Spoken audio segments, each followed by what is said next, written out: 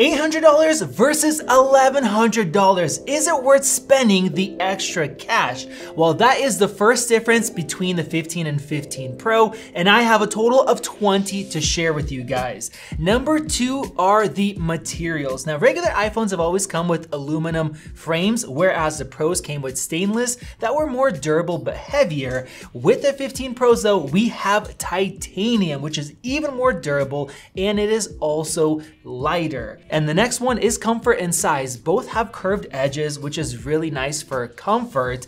But this year, the Pro is actually slightly smaller than the regular model, and it's usually the other way around.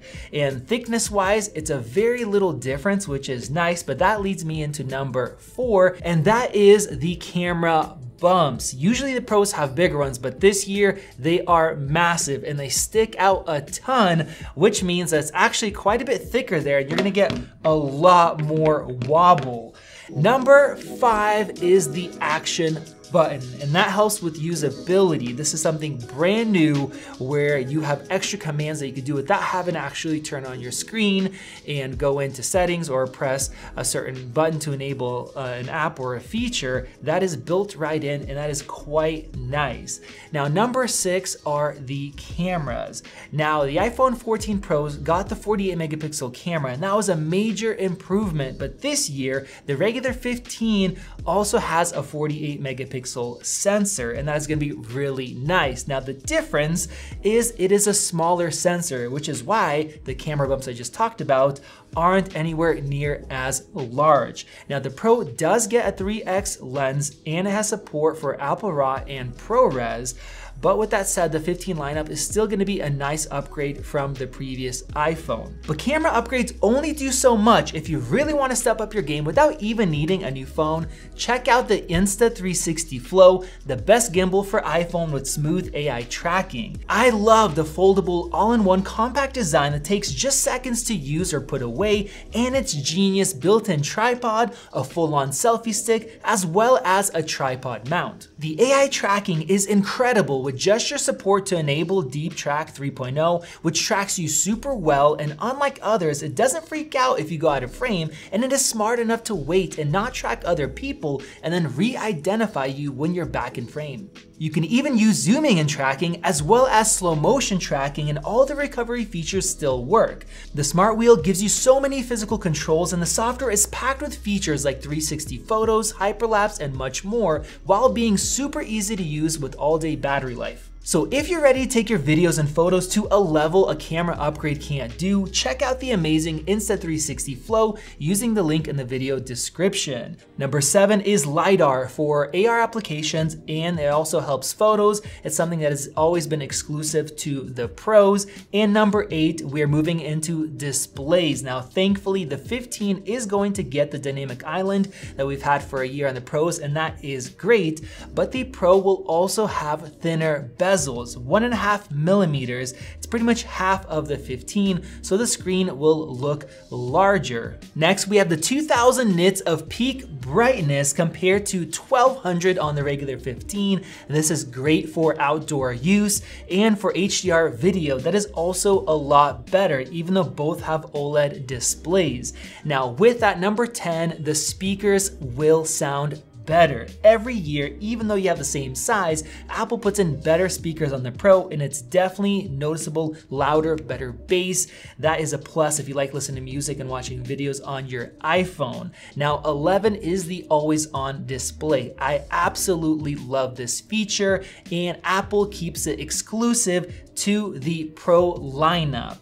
Number 12 is the screen refresh rate. Now, this is a huge deal for me. Having ProMotion with 120 Hertz that can also go down to 1 Hertz compared to 60, well, it is super smooth and it saves battery life. For number 13, we have the base storage. Now, for the 14 lineup, both phones came with 128 gigs of storage, but now for the extra price, you're gonna get 256, so double. And with that, the maximum is gonna be 2 terabytes compared to 512. Now, I don't know who needs 2 terabytes of storage, but some people will pay for that, and it is exclusive to the Pro phone. For the next one, we have 8 gigs of RAM compared to 6. Now with the 14 lineup, we had 6 on both, which was weird. Usually the regular one has less, but with this next phone, you are gonna get more RAM, so it's gonna be able to keep more applications open in the background instead of having them auto close.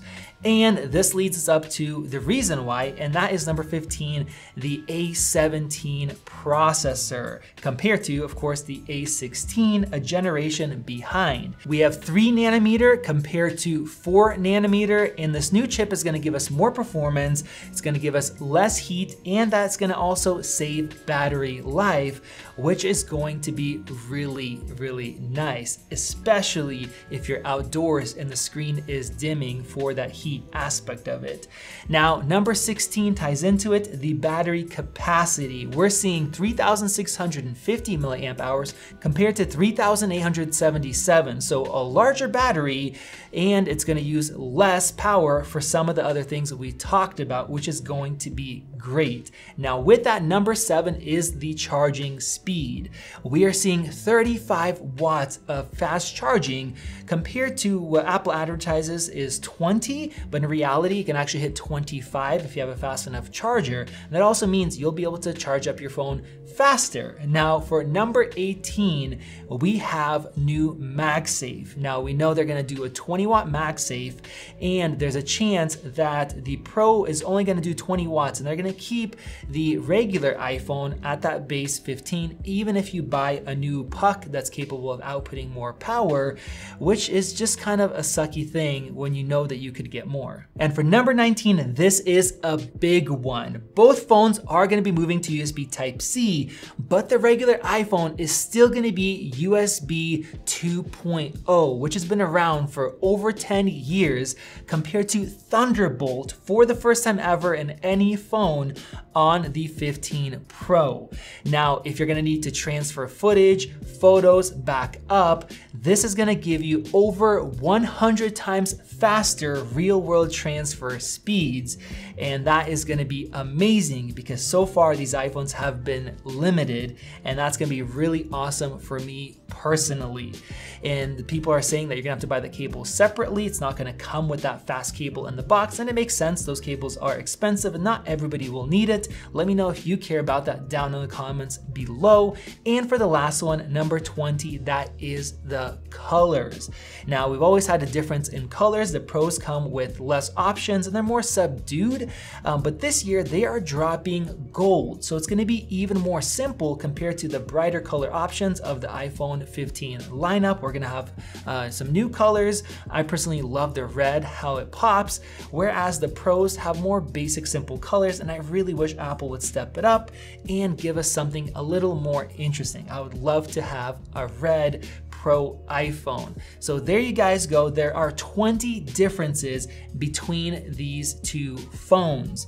Let me know if you're gonna be spending the extra $300 to go with the Pro compared to the regular iPhone, where the price tag is staying the same.